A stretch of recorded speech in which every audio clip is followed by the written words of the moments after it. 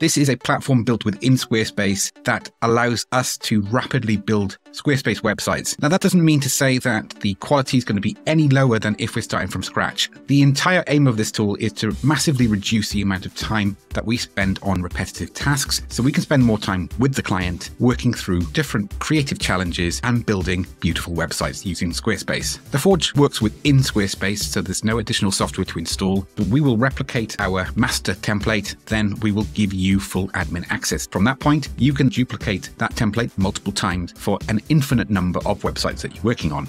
We use it as a starting point when we're working through our website. This is a tool based on processes that we've instilled over a number of years. We love the Squarespace templates that you get to choose when creating a new website. We also love the new section designs that have been introduced in Squarespace 7.1. However, they are a little limiting. So we found ourselves building the same structures over and over again, then adapting them and customizing them to make the websites look bespoke. To help all of this process be more efficient, our team have been actively working on Squareforge since early 2024, but in truth, most of the concepts, the layouts, the designs are tried and tested toolkits that I have been working with in the web design industry since the late 1990s. The technology's changed, for sure. The platforms that we worked on have also changed. We've had the introduction of responsive web design and rich media in our web layouts. The principles of design, the use of white space, equal spacing using a grid system have all stayed true. I'm now going to give you a preview of how to set up and work with the Forge. If you have any questions, feel free to get in touch. And the Forge is available now on the Pixelhaze Academy store. Let's crack on. Here's your step-by-step guide for how to use the Squareforge.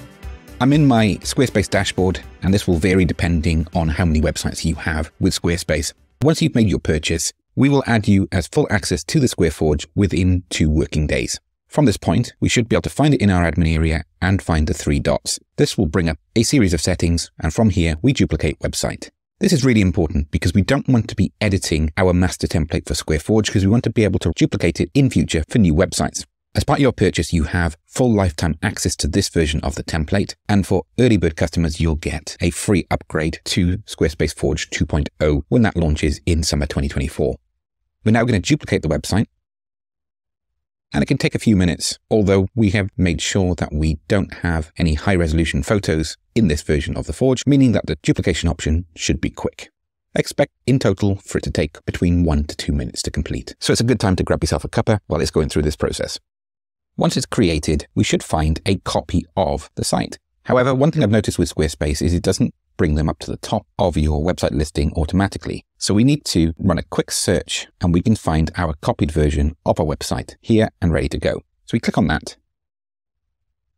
And we're now ready to add our site title. I'd recommend entering that so we've got our website ready to go. And I'm just going to put an example for a new template that I will be building. And we can go through the startup tutorials available to you. Click Get Started, and we now have our website. In your version, all of the template pages will be off the menu, so you don't need to worry about moving them. However, Squarespace does have some quirks every now and again that it will move pages around without you wanting to do so. This is especially the case if you have multiple people editing your website at similar times. It can throw up some issues. If you're intrigued about finding out more about Squareforge and you'd like to learn with myself and my team how you can create professional looking websites on website builders like Squarespace, then you may want to consider joining our Skool community. That's Skool with a K, and the best news is Squareforge is going to be included within that subscription. You have Squareforge plus every single update available, our full 6-week transformation program to become a professional Squarespace web designer, and all of the tips and resources in our Pixelhaze Academy library. Going further than that, myself and my team will be available with some tips or guides. Our aim is to overload you with quality and value, and there's info in our description to join the waitlist. Let's get back to the video. So what I tend to do is collapse all of these folders and then simply move them into the Not Links section. So that just might take a minute just to update our site structure accordingly. Maybe surprisingly, but one of the first steps that we need to carry out is to choose our footer section, mainly because for all of these sample sections, the footer's been hidden, a new feature in Squarespace 7.1 as of 2024, meaning that we don't have this at the bottom of every one of our pages. So I'm going to choose the footer that I want to edit by going into Edit Settings on the page. And I think I'm going to choose this option. All I need to do is go through and remove all of the sections that I don't need. This is why I try to strike the balance between not having too many footer designs, so it's not going to take you too long to go through this process. These dividers can also be removed as well.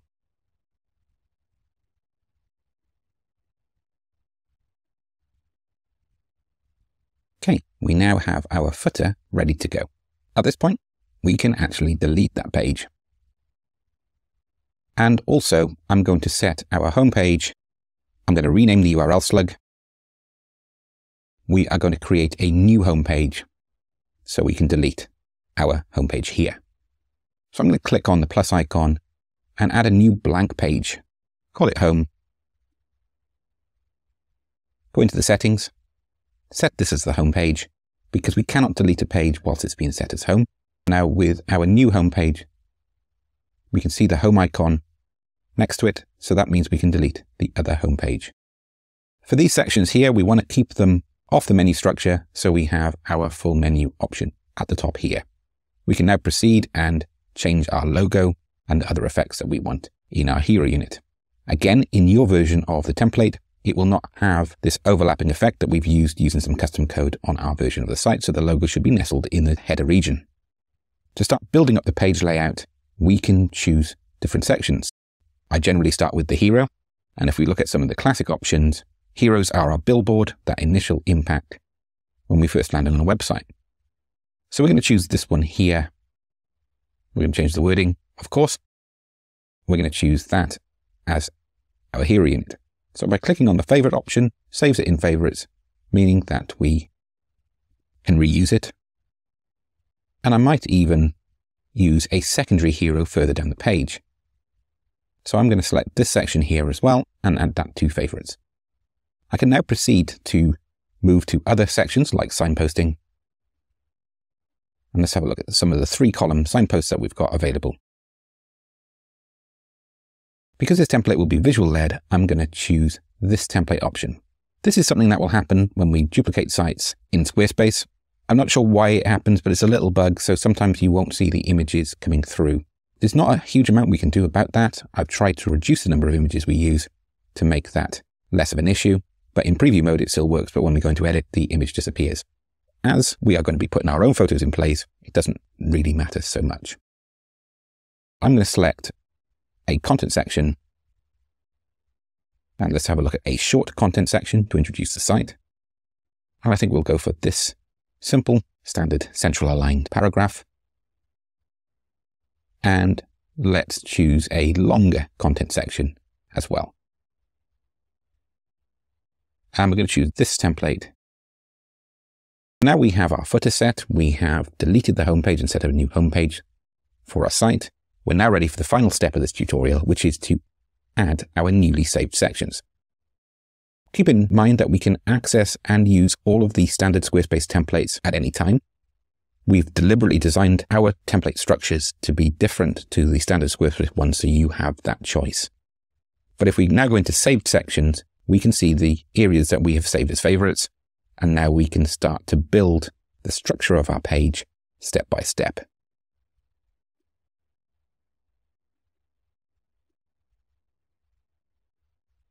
We can save it just to see how everything's clicking into place.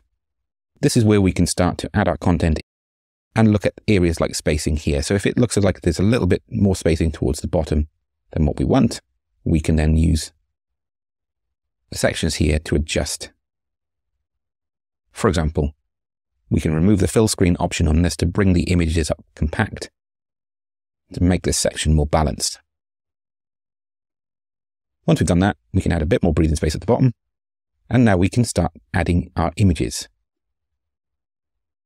So if I click edit, you can see I'm constantly saving, and we're going to find some stock images. And I'm not going to spend too long selecting these images to get us up and running. I'm deliberately going to choose to get more of the road so we can see our text over top of the background.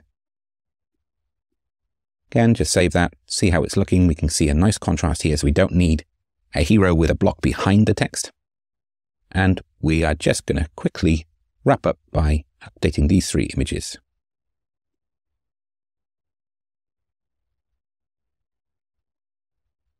Whilst it's adding the image, we can see it's set to fill here. So what it will do is zoom crop the image to fit the frame.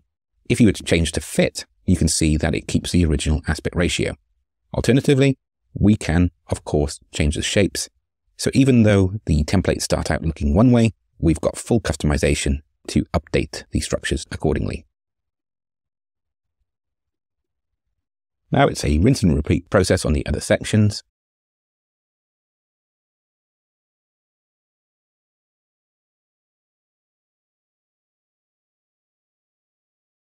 Before we wrap up, we can see that these text blocks here are again a little lost with the background image.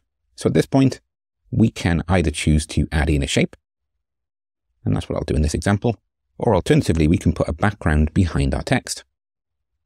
So we can align it to the center and choose a background. And I'll just show you both options. We can even change the opacity of that shape and just move it back behind the title. So 2 very quick, easy solutions to make this section look rather different. Of course, we can centrally align that text so it fits nicely within that section. Once we've got the outline structure of our first page in place, this is where I would normally jump across to the site styles, and I would upload our logo. And then from that, we will have our color palette to be able to change the colors. And the beauty of this is it will change it throughout the entire website for you. And the same for our font selection as well. I will certainly be creating more tutorials that will go into more detail on all of these areas and how we can use the Forge to rapid prototype our website building process. And if you're a professional designer, you can of course run through this entire process with your client in the room. In fact, that's what we do at Pixelhaze Studio. And we find that we can come up with large layouts within as little as an hour. Or if we want to work on a bespoke, higher budget website, we've got more options for customization. We need to make sure that the website's still working on mobile. And because we added the new shape here for custom solutions, we will need to go in and update that signpost. So it's a case of just moving it and adjusting our blocks accordingly. And there's be a little bit of space to tidy up as well. But hopefully that's given you an idea of how you can use the Forge to rapid prototype your website building process. At Pixelhaze Studio, we use this every day on every single Squarespace website that we build. So I can confidently say that if it works for us, then there's a very good chance it will work wonders for you as well. Let me know how you're getting on with Squarespace Forge. Happy building, and I'll catch you soon. Cheers. If you want to say in the future direction of the content that I'll be creating at Pixelhaze Academy and to get involved in our community, all you need to do is leave me your email address. We're looking to create our first community in the coming weeks, and I'm going to be throwing everything I've got at it. That includes our Moonshot Transformation Program, our entire library of online courses, the opportunity to engage with me in regular group sessions. There's more information in the description, and I'd love to hear your thoughts on how we can develop this. Thanks again, and I'll catch you soon. Cheers.